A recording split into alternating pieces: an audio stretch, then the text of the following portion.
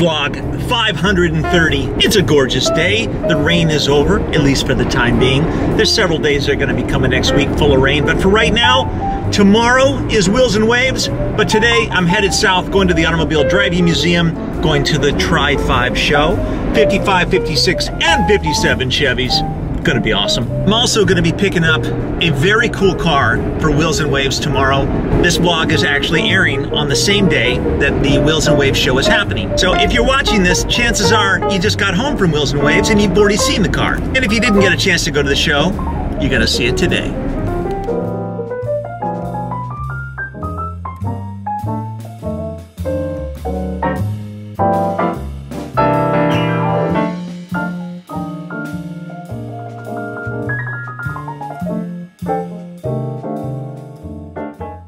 What's up, Greg? Hanging out at the museum. How are you, Fireball? I'm doing great. You managed to wrangle something interesting. This is very interesting. We're just finding out the story about it. And it's a 1938 Lincoln Zephyr. This is supposed to be a TRI5. It didn't say TRI5 plus one. No, you see we're not outside. Oh, okay. We're in the back, away from the TRI5s. 1938 Lincoln Zephyr. Town car, bodied by Brune. We're just finding out about the story. It appears to be one of 10 made for the Ford family. Wow. In 2 batches of 5. But I'm waiting to hear back from the Ford Museum on that. Awesome. Let's check this out. Yeah, it's cool. I'm opening the hood. That's what I'm doing.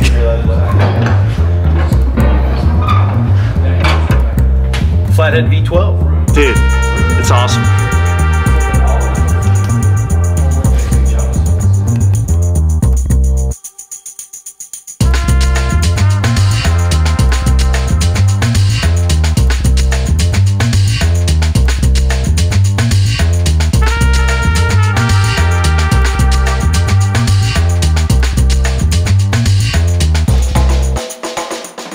This right here, 1938 Lincoln Zephyr that Greg just brought in.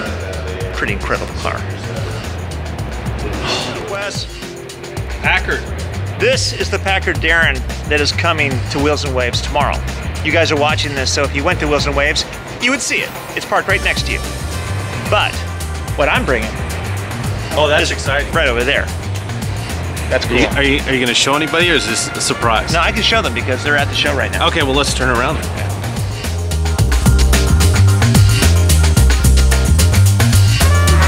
Picture that I want you to take tomorrow?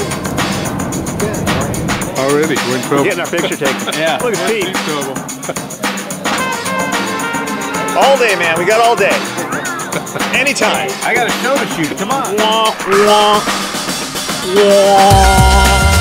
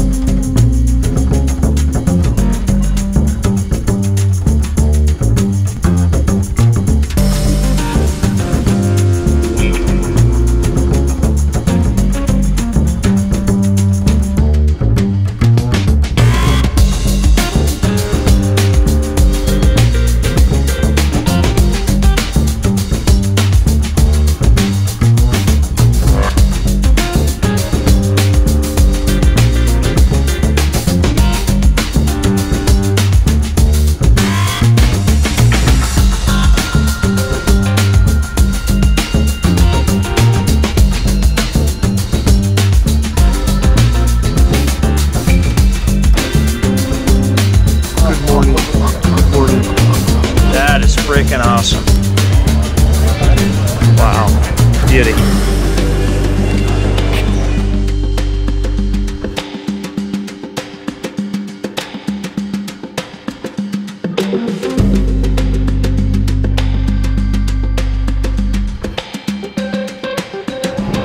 Good shot, buddy. Good shot. We figured that getting shots down in the show was cool, but sneaking up on the roof, that's even cooler. Isn't it, Wes? It is cooler.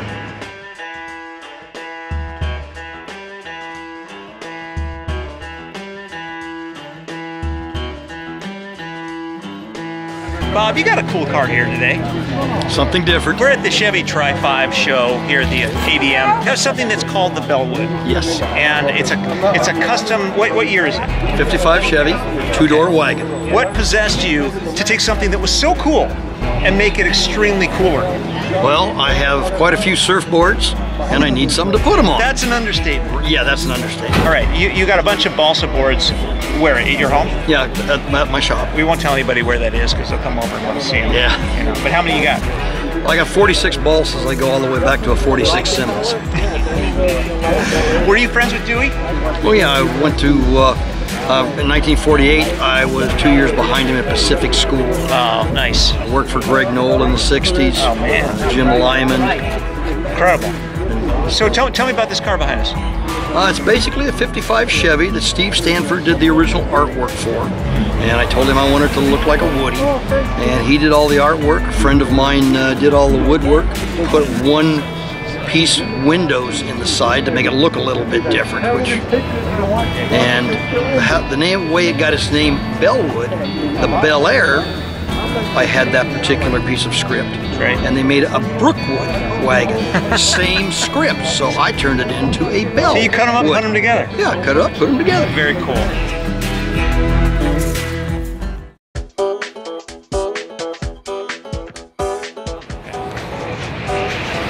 Pacer, right there. AMC Pacer. Exciting.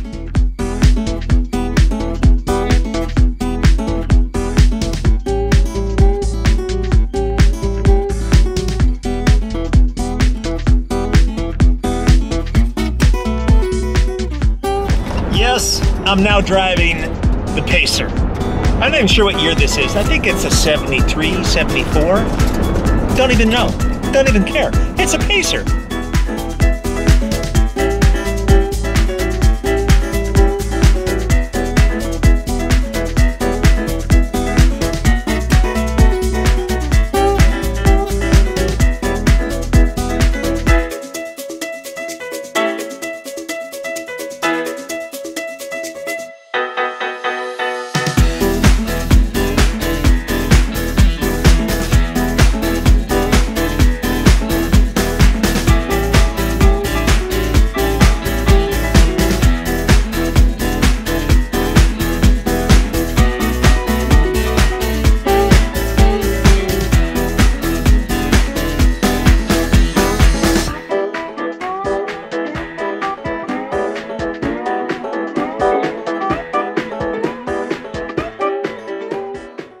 Kathy? Hello.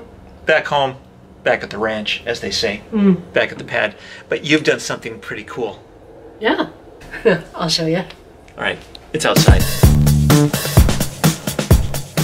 Ooh, she's got her arm on. She's got her arm on, and then I have to wait for this to perfectly dry, and then I'll sand it and blend it. You know, looks great. As good as I can. Looks great. I had to drill a hole in the body as well as the arm, and then stick a little piece of copper tubing in here so it'd be strong. This is not just held by plaster. She looks great. Good job. Yeah. Same thing, they got to get drilled out and put something in to hold it. This one, I'm going to have to kind of hand sculpt this area because it broke. Yeah. So, yeah. Looks good. And then I just have to order the paint and do the paint.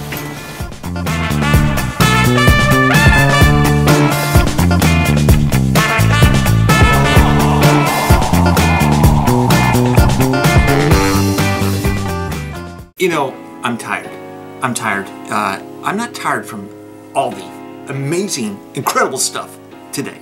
The TRI5 show, driving the Jeep down, picking up the Pacer, seeing all these incredible people, the drivers and the, you know, just all the amazing people that I met. my pinky really wants to go up right now. Just hanging out and having a good time. That's basically it. I'm not tired from all that stuff because that stuff was freaking awesome. What I am tired from is the freaking hike that I did yesterday. My legs are killing me. But the biggest part that hurts right now is my butt. My butt hurts like crazy. But that's what happens when you try to have a nice, tight butt. You know, like two cantaloupes. You know, cantaloupes. Perfect. That's what it takes. You know, if you want to have a really nice derriere, you know, kind of like this pacer, then you want to have opportunities to get out there and to hike and to drive places that are really cool. And sometimes you need really cool glasses to be able to do that. And of course, once again, that brings me to today's theme. Life is not a life at all unless you're having a good time. You know what I'm talking about?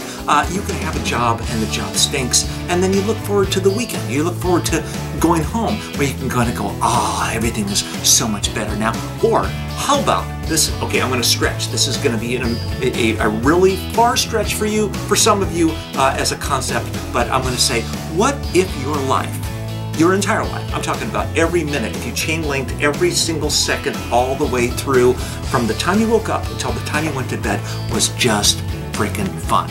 Is it possible to be able to create a life like that?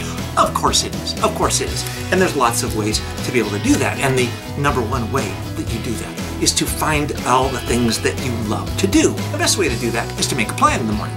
That's what I do. Every morning I have an index card, and on that index card I write down all the coolest things that I could think of, that I could do throughout that day. And things that I need to do, but things that although I need to do them, they're important because it adds up to all the greater fun. That's how you chain link the day. That's how you put those things together. But number one, you have to believe that you can do that. The way you do that, the way you secure that is to bring the party. Bring the party, baby. Bring it from yourself. Don't rely on someone else to bring the party. Don't rely on there to be a party there when you get there. You got to bring the party. You got to be that change. Commit to the idea that you are the one bringing the party. Get in there and get excited about your life, because if you're not excited about your life, nobody else is going to be. You got to step up, man. You got to step up. You got to bring the party. You got to stand out there and you got to do the thing. Make your life a weekend. Make it spectacular. It's up to you. You got a condensed amount of days. You don't have many days in this lifetime. Now the days you get, you want to make them as perfect as possible, but you got to step up and you got to do the thing. And that's how we roll here on the vlog, and that's how you roll if you're watching this.